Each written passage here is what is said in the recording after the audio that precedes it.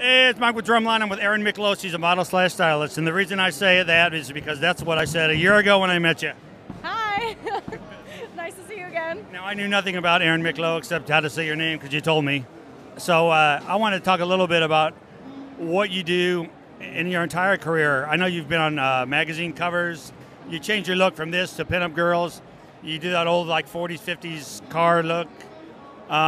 You've been in movies. So let's just go through everything about you since your birth. That's going to be a lot. What do you want to cover? I want to know, you're a professional stylist in Hollywood, basically, or LA. Yeah. So explain, like, some of your things, like, okay, I come to you, or you get called, what kind of a job, who calls you? You got personal shopper calls, you got movies calling you, you've been in film, you got magazine covers calling you, so, the kind of things you do on a daily basis. Starting with in the morning, what do you have for breakfast? Well, as far as styling, the way that I get those is I get my non-entertainment clients from Yelp, from the internet. People find me, they'll randomly reach out because something happened in their life usually where they're ready for a change, they want to update their look. As far as entertainment clients, those are all referrals. So it's kind of a catch-22. It's like you have to have one job to get another job for that, and a lot of luck. So. Well, I see you're on your Erin Micklow Stylist.com, or what is the sites that you have? I have my model actress site, which is erinmicklow.com, and then I wanted to separate it just because, I didn't want clients to be confused if they were coming to hire me as a stylist when they see all these modeling pictures where I'm not wearing very many clothes, and I wanted to be a professional, so I separated the two sites. I see. How do you get like a magazine gig? Can I get a magazine gig? It's kind of weird how it started. I mean, I was just talking to my girlfriend over there. She's a model as well. And with publications, it's kind of like you have to have them to get them. The same with styling. And then once you've had a certain amount, you get people that reach out to you because they want to use your brand, your name, your face on a magazine. So it's interesting how it all works. It's kind of knowing people and then working really hard. Putting yourself out there and then just continuously shooting, whether it's for a magazine or just for putting new content out. You have two different earrings on today. Was that intentional? Yes. Okay. So it's a lot of work, it's a lot of focus. Like today you're feeling punk rock. I put a comment on Facebook, sometimes you feel like a punk, sometimes you don't. I hope you took that as a compliment. Yeah, I mean, I don't know. I always feel more at home like this. Like I feel more comfortable, and honestly, as a punk, like not a lot is expected of you. And when you're doing pinup and you're doing retro, I love it, and I love to be glamorous occasionally, but it's kind of exhausting and it's uncomfortable. Like I just did a car show last month and I did the whole pinup. I felt beautiful and glamorous, but after a couple hours of standing in heels and like just the whole thing, I was like, God, I'm really uncomfortable. And like this, I feel comfortable. My hair's up, I don't have to worry about it. The makeup's on, like the clothes are there, and it's not so much about being prim, proper, and perfect, which is what pinup is really about. It's like creating the mold of the perfect woman, and every hair is in place, makeup is perfect, outfit is perfect, and it's a little exhausting sometimes. So I prefer that more for an event where it's maybe a couple hours or a photo shoot. But for an event like this where it's all day, starting in the morning, going until the late evening, I love dressing like this because it's more comfortable and I'm not expected so much. Okay, so anyway, what do you think of my particular style?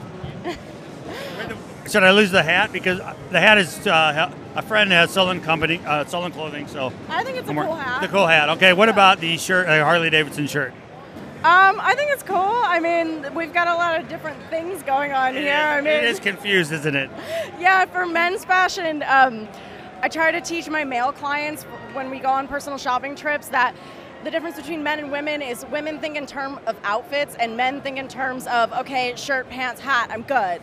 And whereas a woman, she'll make an outfit for where she's going. Like, right. This is my outfit for errands, this is my casual outfit, this is my outfit for when I'm going on a fancy date, etc. So what do you say? It's shirt, pant, hats, that's all I thought about today. That was pretty much my thought process, yes. Yeah. I had on pants, I had on the shirt, somebody gave me the hat, yes. I did think about the shirt. It was either this or a t-shirt. Yeah, I mean, that's the thing, and when I work with my male clients, I try to teach them those things, and it's not that everyone has to be so good at fashion. That's why people can hire a stylist to help you with it. So I could be like, Erin, I need to go shopping, help me. Yeah, that's pretty much what most of my male clients are, and surprisingly, most of my personal shopping clients are men. I've only had, I think, a couple women, and then the rest are men. Who was your tallest male client? Oh, God. I'm trying to get a celebrity name. I'm just messing with you. Okay, anyway, besides that, you are a musical supporter. You're out there at punk rock bowling. I met you at a music show. You like the music. Yeah, it's so important to me. I mean, growing up in Florida, that's how I started to have friends, because I was always kind of an outcast. I didn't really fit in. I didn't want to be like other people, and where I grew up, that was frowned upon, to be original and different. And so I started going to punk shows, and I would go by myself because I didn't have any friends, and I started meeting people. And the music felt really special to me. It was something that I felt like I had when I had nothing, because I was lonely and sad and a depressed teenager. So it carried over into my adult life, and honestly, I met my husband at a punk rock show. So we met at Rancid. We had our first kiss in the mosh pit. That's lovely. So I mean, he's a good-looking, athletic husband, I would say. What is he? A sports guy? Hell no, he's not. He's a musician. He's a musician. He sits in the bed and eats pretzels while I'm on the treadmill working out. Oh, okay. Well, that's a good husband, because he's there with you. I met Erin Micklow for 40 seconds, and I go, that girl's pretty cool. She likes to have fun. And she's cool. So a year later, I researched you a little bit, and I thought, now I think she's even cooler. So over the course of the year, I found out more about you. The more I learned, the more I thought, that's something. Thank you. That means a lot. It really makes me feel good. And it's such an awkward thing, because I didn't have friends growing up, like, ever, and I was really hated in school. And now in my adult life, it's really flattering to be liked. Especially for looking so strange, because most people don't like this look, and it's nice to be in an alternative community with music lovers and musicians who appreciate it. Well, my editor here, Anthony Busso, is kind of a punk rock, mohawk, and he does the whole thing, and he's the classiest, coolest guy in the world, and he's the best guy out there. So I like the look. It depends on what you're using it for. If you feel punk and you're going to a punk show, or you're playing a punk band, and that's great. I don't think it would work for me, but I think that you can't judge people by the way they look. Otherwise, you're missing out. Yeah, I think you should do what feels right. And, I mean, do your own thing. And if it feels good to you, then whatever. If people don't like it, they can fuck off.